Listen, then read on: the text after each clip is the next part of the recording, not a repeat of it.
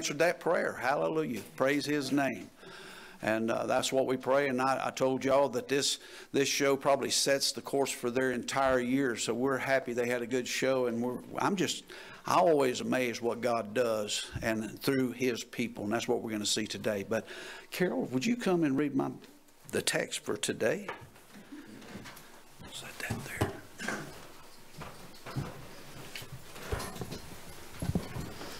Good morning, everybody. If you'd please stand for the reading, I'm going to read Philippians 2, verses 12 through 18.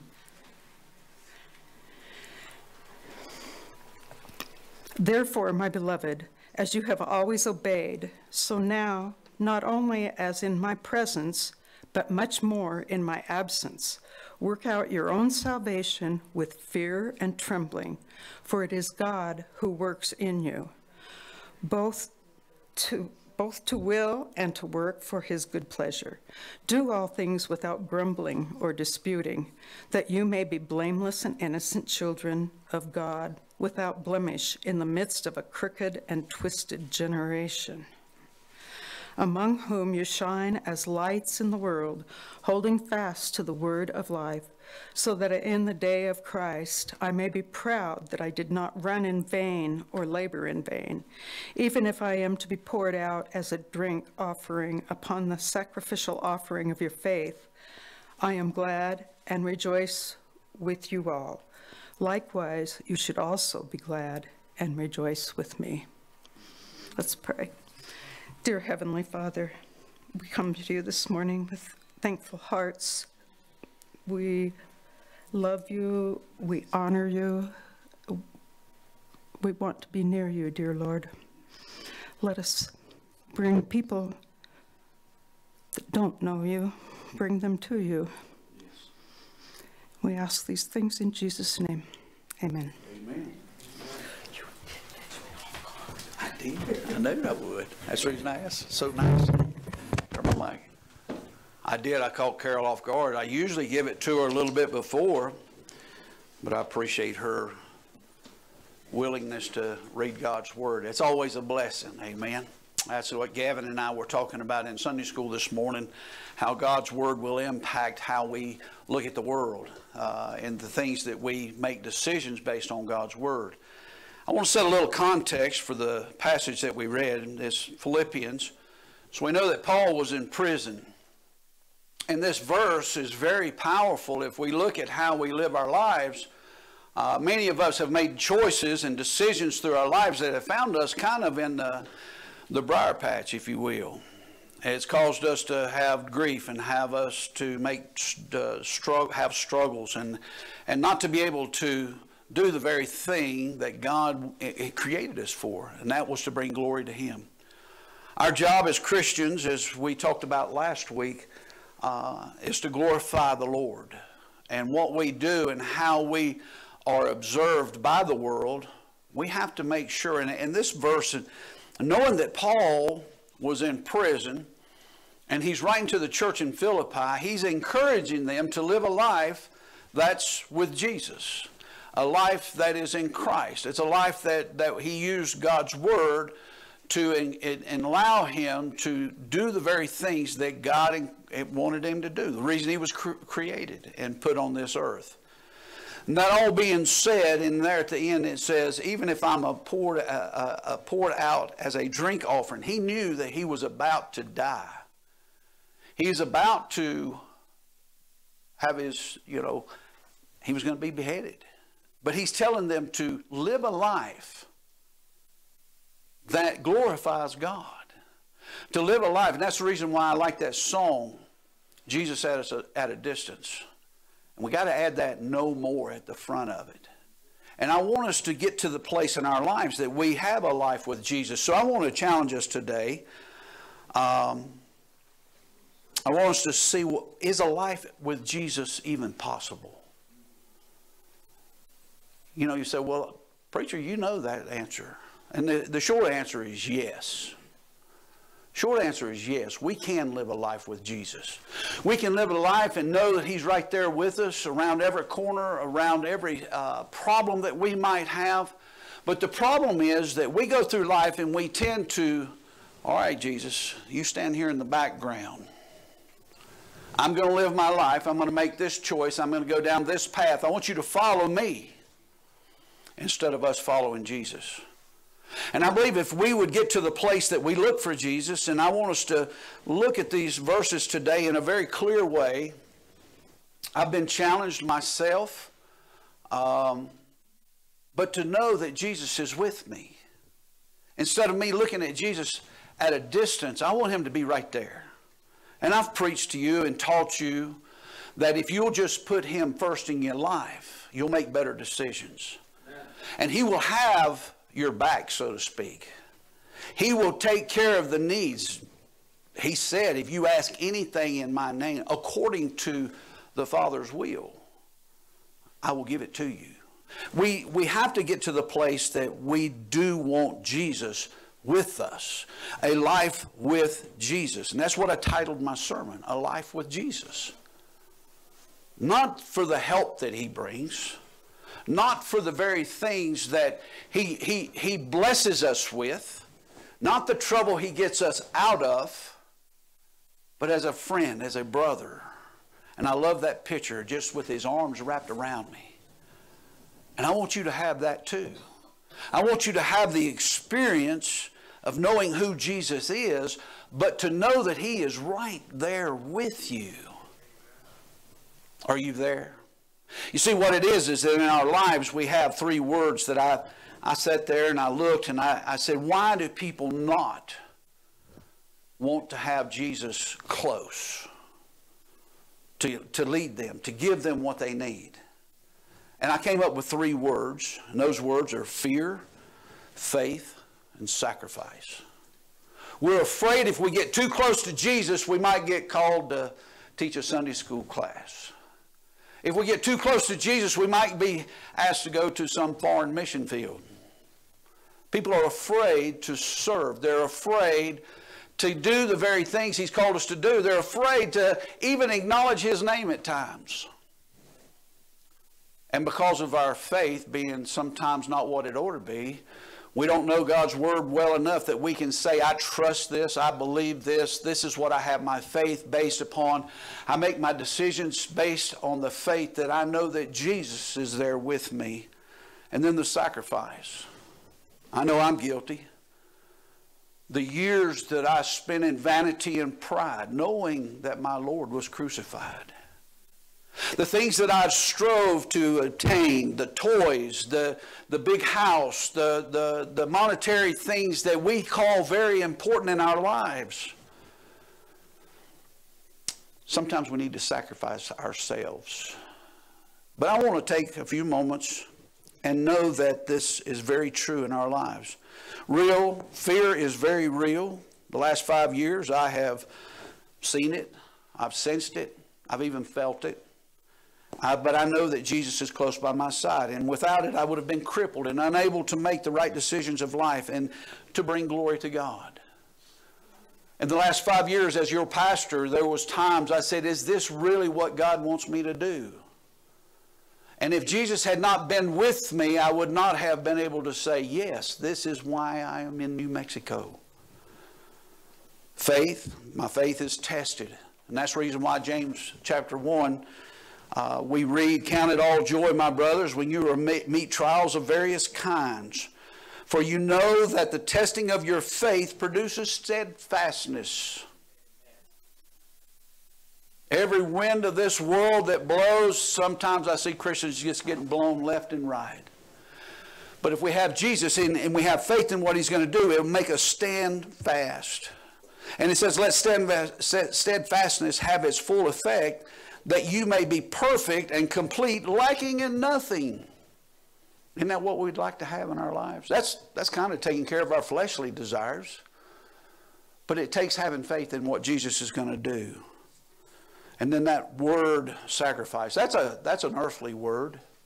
It's all because of the things that transpired here on earth. Jesus had to sacrifice his throne to come here to be made flesh, to live a life and show us how to live sacrificially, So many will not sacrifice because of the cost. Romans 12:1, Paul says, I beseech you, brothers, by the mercy of God, that you present your bodies what? A living sacrifice, that you may prove what is good, perfect, and acceptable will of God. I think sometimes we have pulled away from Jesus because of that, just like the song says. We want him to stand off in the distance and be ready, so if I say help, he'll come running. I don't want him to see the things I don't do that I should be doing. And I don't want him to see the things that I do that I shouldn't be doing. Paul talks all about that. That's another message for another day. But I want us to have Jesus right there with us. He sees everything anyway. Why don't we surrender to that fact and put away the fear, have the faith, and sacrifice what's in the way of that? Amen. Jeremiah 29:11 tells us that Jesus has our best interest in his mind. And what that passage says, for I know the plans I have for you, declares the Lord, plans of welfare and not of evil, to give you a future and a hope. So in the next few moments, I want to share some verses with you, a lot of verses. They're on I may read through them and you may not catch some of it. They're on the bulletin. I'm sure some of you looked at the back of the bulletin. My outline is there, and they said, oh my goodness, he's got a lot of scripture. I'm not going to give you my words a lot today.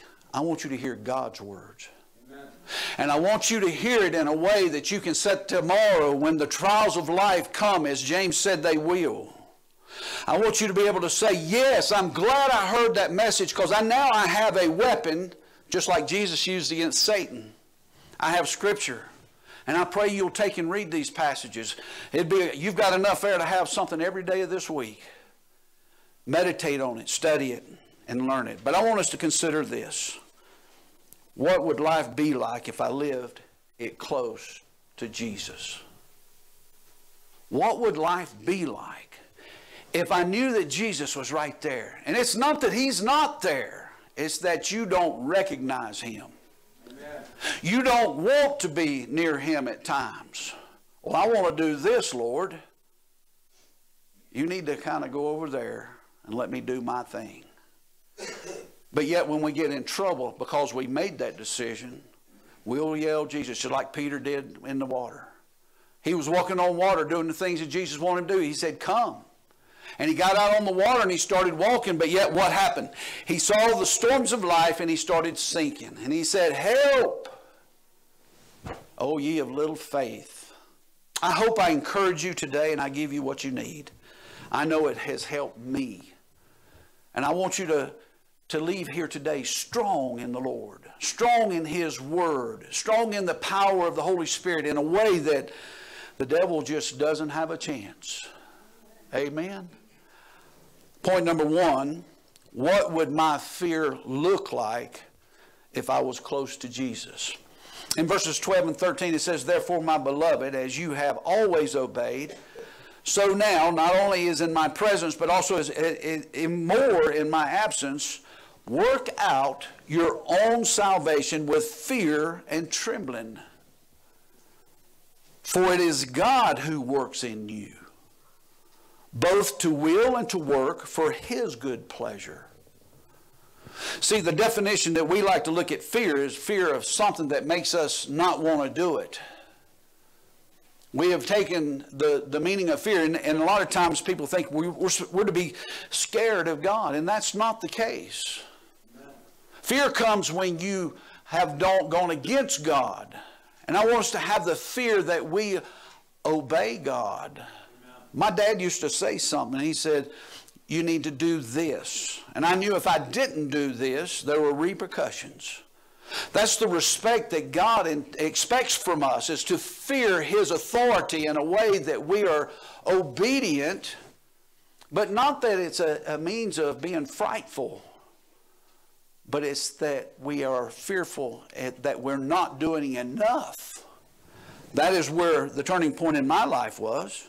You see, fear is being alone. We read that in Isaiah 41:10.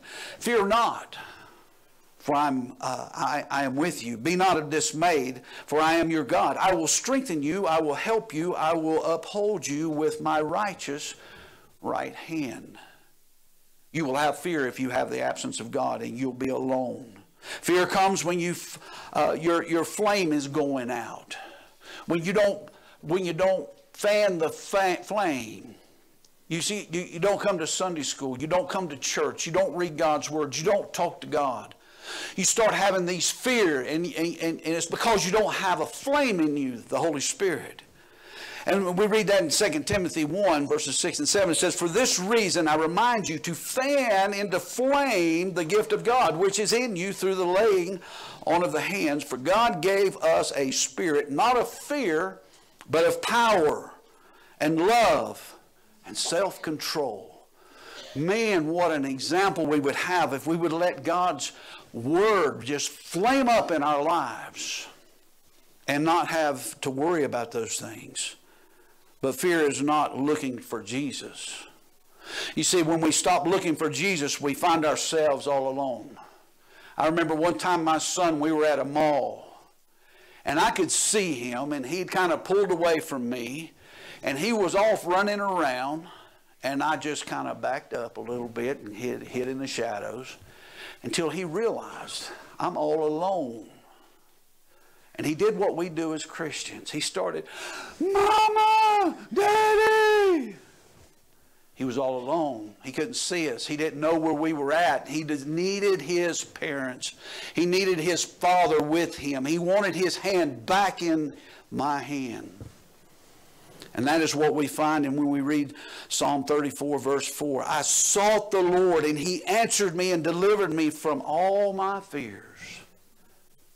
My son come running up. I just kind of stepped out, and he could see me. And he come running up and jumped up in my arms.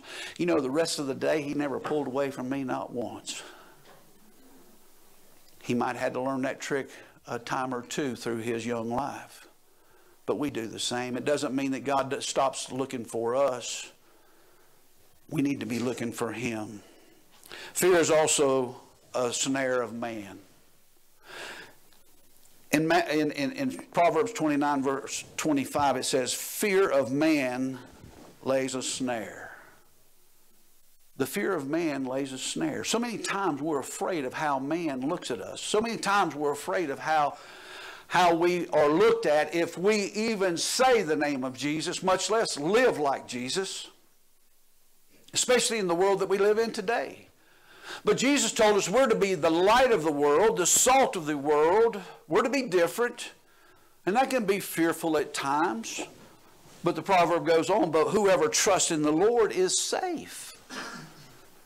See, we put the fear of man into what we make our decisions on, but if we fear the Lord and we look for Jesus and what he's watching us do, it will help us and we will be safe. Matthew 10:28 also says, and do not fear those who kill the body and cannot kill the soul. Rather fear him who can destroy both soul and body in hell. So we need to be firemen as we go along too. My dad was a fireman. And, you know, we think about running into a fire. And he was fearful. He respected that fire. But he ran into the fire to help people that were going to die if he didn't. Do we have that same understanding of fear, that we understand the presence of God and we do what he asks us to do? We go into this dark world making disciples, looking for those to baptize in the name of the Father, Son, and the Holy Spirit. That's what Matthew 28 tells us to do, correct? We're to go out and find people, tell them about Jesus, not being afraid or fearful of how they're going to look at us, how they're going to receive what we try to give them. And it's a free gift of salvation. God does all the work. We're just messengers. But praise the Lord, I am so thankful that people poured into me and that they went into the burning life that I had, even as an 8-year-old boy, brought me out and set me in the safety where Jesus was. Fear of the Lord is satisfaction, though. I believe that we need to get to the place that we look to Jesus and know that if we fear his presence in a way that we respect, that we desire to put a smile on his face. That's my fear. I'm going to make mistakes. I try not to. Jesus said, be holy. And that's what we need to try to do. Do everything we can. Read the Word. Talk to God. Be available. And do the things that He's called us to do. But it brings satisfaction if we do those things. Proverbs 19:23, fear of the Lord leads to life. My life completely changed when I stopped fearing what was going on in the world and started looking to God and Jesus to be with me along the way. And whoever has its rest satisfied, he will not be visited by harm. Now, I'm not a prosperity preacher. Jesus said you're going to be persecuted and you're going to find these troubles in the world. But it says you'll not be visited by harm. You can go to Psalm 91, read that this week sometime. The protection that if we find ourselves in that holy place with God Almighty, and the only way you can be there is through Jesus.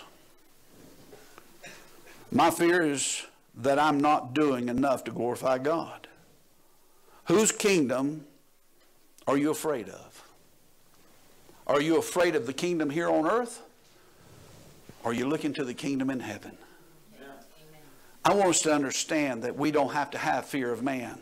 And we need to look to God, and we'll have Jesus by our side. Point number 2, what would my faith look like if Jesus was close by? Verses 14 through 16, do all things without grumbling and disputing. Some of us need to underline that in our Bibles. That you may be blameless and innocent, children of God without blemish in the midst of a crooked and twisted generation,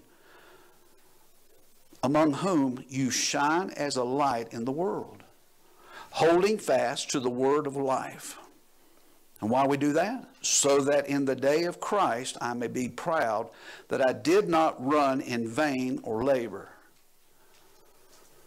Paul's writing this to the church there in Philippi, but he could be very well Jesus writing it to you and me as Christians. I believe sometimes we lose the understanding and we say, well, that was for a church some 2,000 years ago. It sounds very much like 2023 to me. Right. We're going through a life, and how are we going to do that if we don't have faith in what Jesus did on the cross of Calvary? What if you looked at faith as a direction or directive as to the purpose of Jesus? Let me say that again, because I don't think we get that a lot of time. If we look at faith as a directive as to the purpose of Jesus, that means eternity past, present, and future.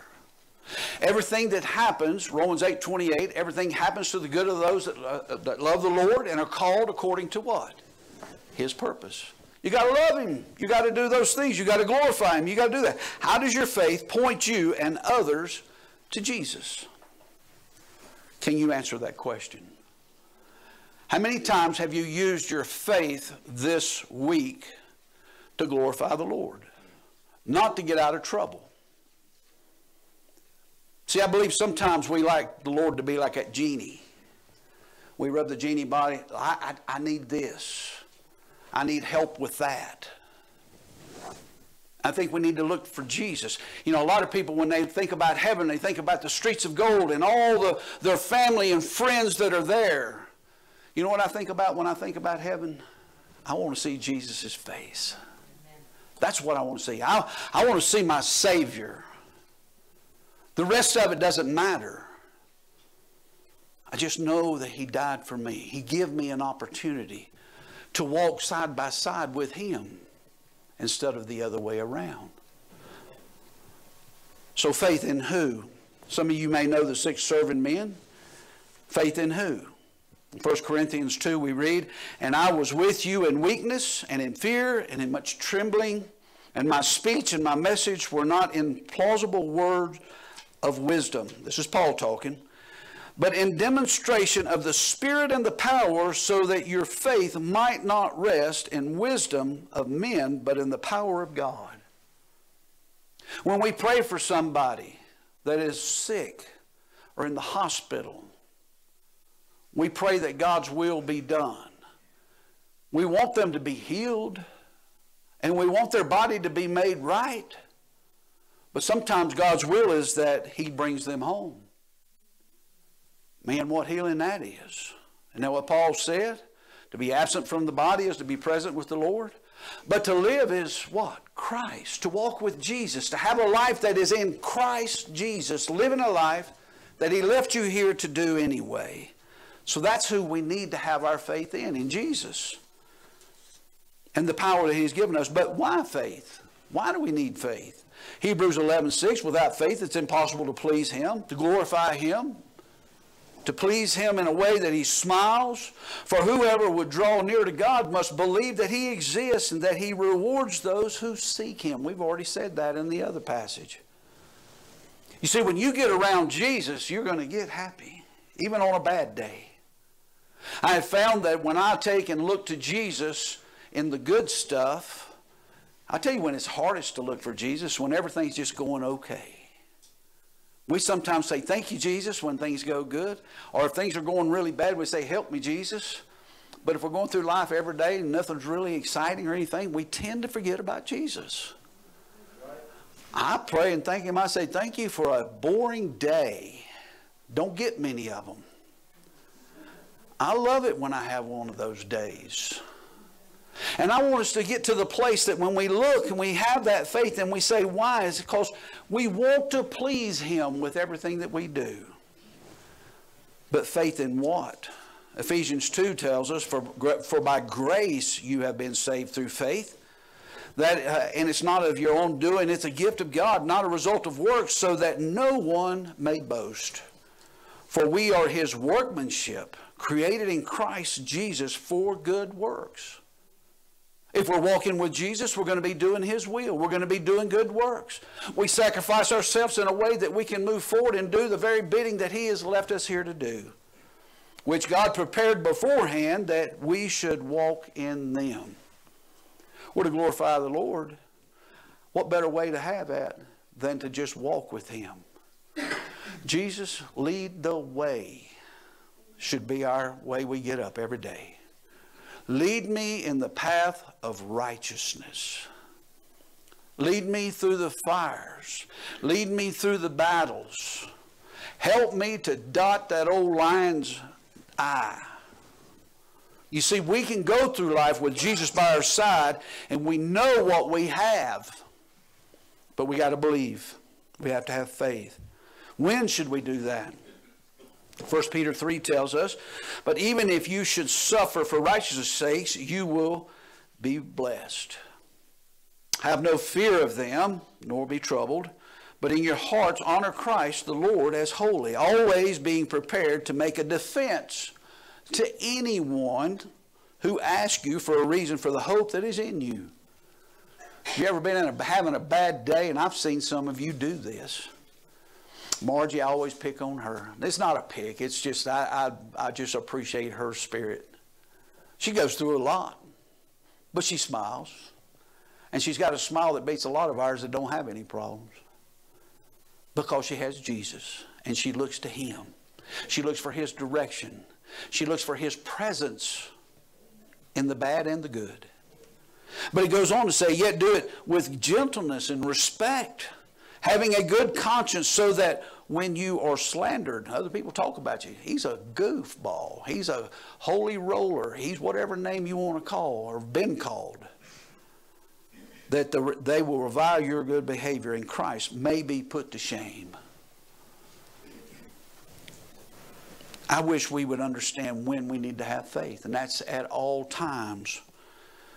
And then where should we have this faith? Now, faith is the assurance of things hoped for and the conviction of things not seen. I'm trusting the Lord's going to bring more people. We got a lot of empty chairs in here today. Now, praise the Lord, we got a lot of visitors today. I'm grateful for that. Amen. Some aren't visitors, just hadn't been here in a while. We're glad you're here today. But we should all be going out and telling them what we have faith in and where we found that faith. And if you're honest with yourself, it will come from somebody that shared the Bible with you, shared God's Word with you, that you understood who the Holy Spirit was. And that's what your faith is in. And when we come together, we become the body of Christ. Hallelujah. Amen. And we got so much to look forward to. And when we do that, and we know where to do that, now faith is the assurance of things hoped for. You see, we should be hoping to build the kingdom of God. And if we're doing our part to glorify God and tell about Jesus, then our faith is going to be in a way that we'll have faith that Jesus will give us the word. Didn't Jesus say the Holy Spirit will give you the words to speak? He will help you to remember the things that I've said so that you may do the will of God. We need to fill this place up.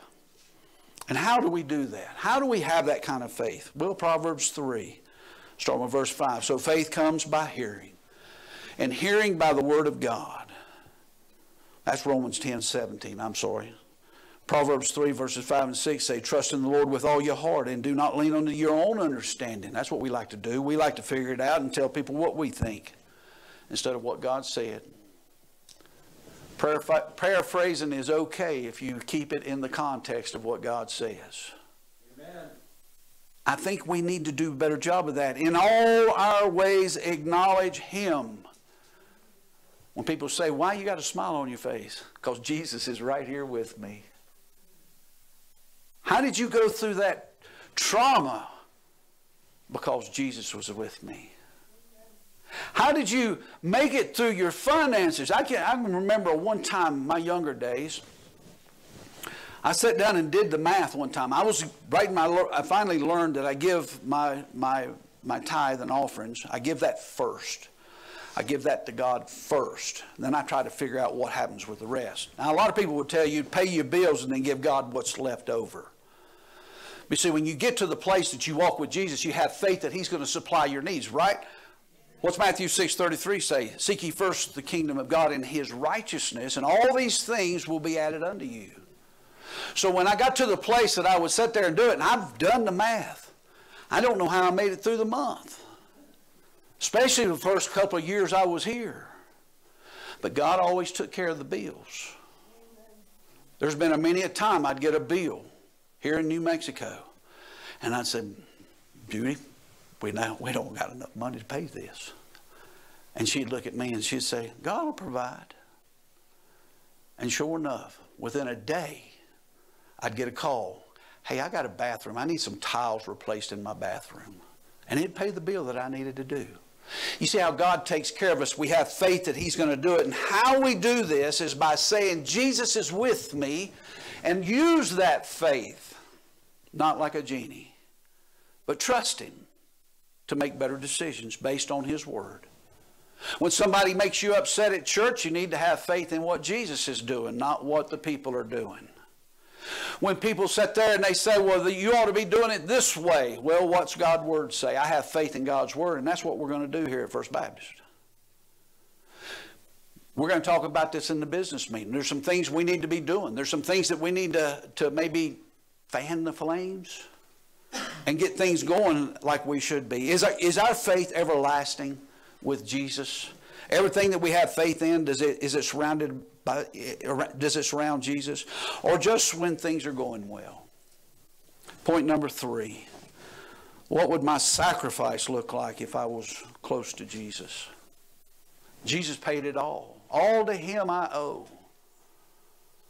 There are things in this passage here, verses 17 and 18. Even if I am to be poured out as a drink offering upon the sacrifice offering of your faith. He was going to die because He was giving the Word of God to these churches.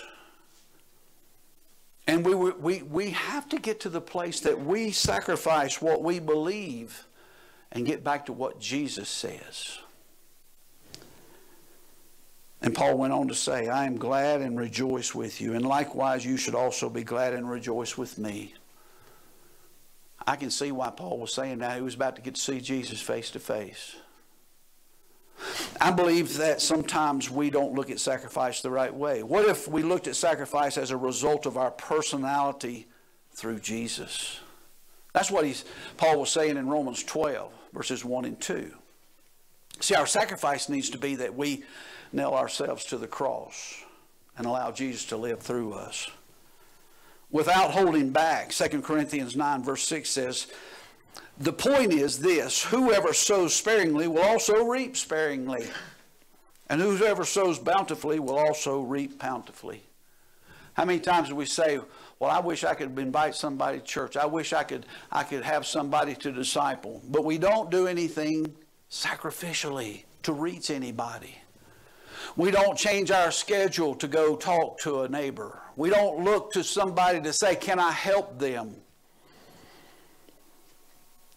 We don't recognize what this sacrifice is. We don't recognize that Jesus is wanting us to say, he said we'd be persecuted. He said that, but don't worry about it. I've overcome the world.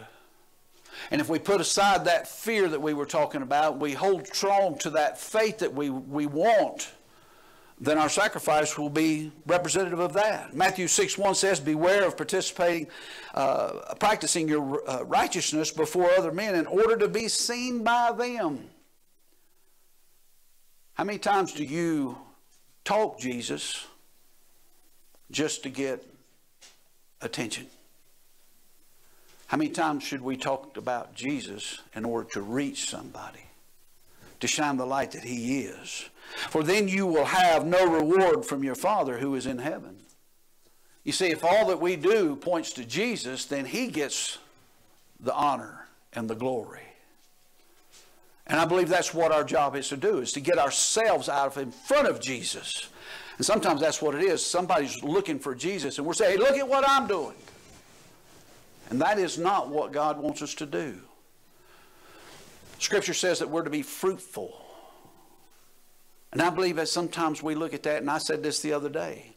I think sometimes we look so much about trying to lead somebody to the Lord, but we're not producing fruit. We're not living by the fruit of the Spirit. That is what we are when we're fruitful. And what that does is it shows them Jesus through our lives. And then what they do is they say, well, I like that fruit, and they want to reach up and get a piece of it. And that's when you have the opportunity to introduce them to who Jesus is.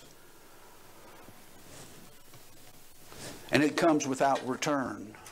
In all things I have shown you that by working hard in this way we must help the weak and remember the words of our Lord Jesus, how he himself said, it is more blessed to give than to receive. So many times I hear people, I want to have a Bible study, I want to learn, I want to do this, and they never take what they learn in Bible study and use it out here in the streets. What good is God's Word if we don't share it with the lost? Somebody used the Word to share it with you.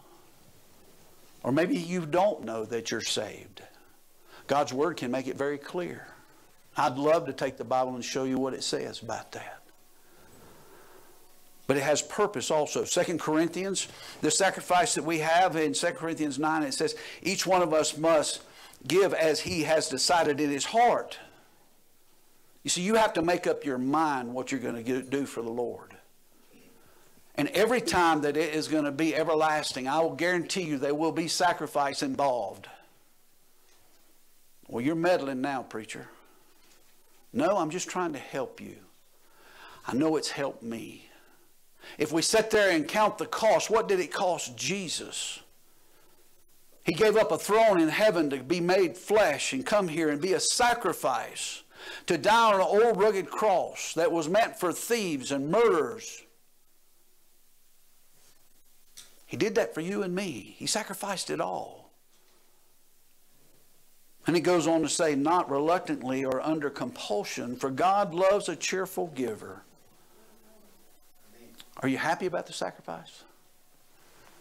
Paul, when he wrote this, he was about to be beheaded.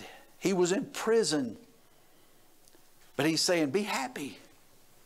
Are we happy about the sacrifices that we make? And we're given the greatest example, and that's through Jesus. John 3:16, for God so loved the world that what? He gave his only begotten Son, that whosoever believeth in him should not perish, but have everlasting life. Is that not what we're looking for? A life that glorifies God? That should be our goal. And if that is the case, then our sacrifice is with promise. Give, and it will be given to you. Good measure, pressed down, shaken together, running over, will be put into your lap.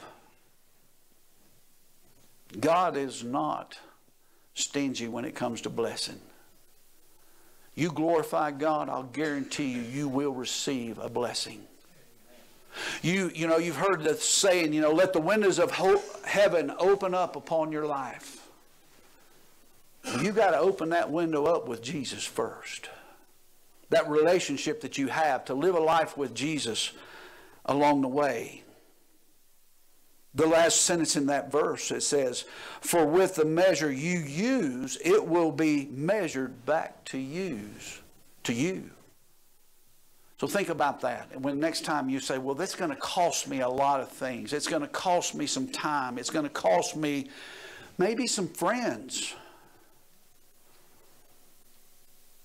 But if it's about Jesus, it's well worth it. And when you do that, you know what he does? Sean, of all people today, one of our homeless guys, Gavin and me were back there, and Sean was wanting to, he just being Sean. And he says, Job, he gave everything, and God give it back tenfold. And he didn't know what I was preaching. He didn't want to hear what I had to preach. But here's the thing. He's right. You see, Job knew that Jesus, he didn't know who Jesus was. He knew the Lord. He knew God. He didn't have the Holy Spirit. He didn't have God's Word that we have. But he knew that if he sacrificed everything, God would put it back tenfold. But we got to measure everything out with a measure. And I believe that's such a true verse there as Luke wrote it. Give abundantly. Sacrifice. Don't worry about what it takes. Share Jesus. So I asked you a question earlier. What would life be like if we lived close to Jesus? What would it be like? In my application, it's there in your bulletin. Life would be with kingdom purpose. Life would be everlasting, and life would be Jesus. Isn't that what we're challenged to do? Manifest the body of Christ? That's what the church's job is. If we're going to walk with Jesus, we need to be Jesus here. We're to be his body. I don't think we get that sometimes. Galatians 2:20. I haven't used it in a while, but it's one of my favorite verses. I've been crucified with Christ. Nevertheless, I live. Yet not I, but Christ liveth in me. And the life which I now live in the flesh, I live by faith of the Son of God, who loved me and gave himself for me. What a life we would have if we would live it with Jesus. Nail ourselves to the cross and allow him to enter us through the Holy Spirit and live a life through us, touching those that we come in contact with all the time. I'm not saying you got to take the Bible and beat them over the head. Live without fear. Live with the fear that you're doing what God has put you here to do, and that you're going to do everything that you can to make sure it does right. Live in a faith that you trust what he has said and promised us. And then to sacrifice in a way that they see that sacrifice that you give to live and be Jesus. It sounds pretty hard, but all it is a matter of surrender. Our psalm that we read this morning, Psalm 16:11, you make known to me the path of life. Life with Jesus, he said he would make it known. In your presence there is fullness of joy, and your right hand is pleasures forevermore.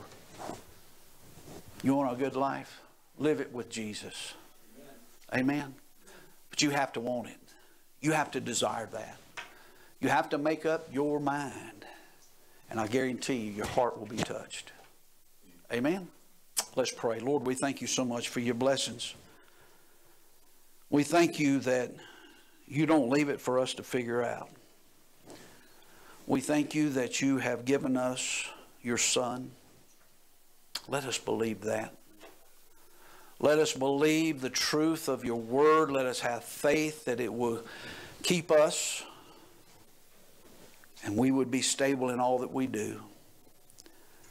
But Lord, let us sacrifice our own lives, a living sacrifice, that we might prove what is your perfect, acceptable, good will. I thank you that you trust us with this message, this truth, in a way that you want us to teach others. Even if we feel we're not qualified, you can teach somebody through us. I've heard it said you can draw a straight line with a crooked stick. Lord, I pray that we would be drawing straight lines to Jesus. Touch our hearts where we need to be touched. Change our lives that we would get on the path that Jesus is on. And if there be somebody here today that doesn't know Jesus as their Lord and Savior, I pray that they would not leave this place without somebody being able to take the Bible and show them what they have to do to be saved. Touch our hearts as only you can do through your Holy Spirit. And we ask this all in the precious name of your Son, Jesus. Amen. I surrender all. We all know the words. The words will be on the screen. I'll be here at the front. If you need to come and pray, I'll be here. If you don't know if you're saved or not, please ask me. I'd love to get somebody to take the Bible, or I'll take the Bible myself and show you what He did for you. But do not leave this place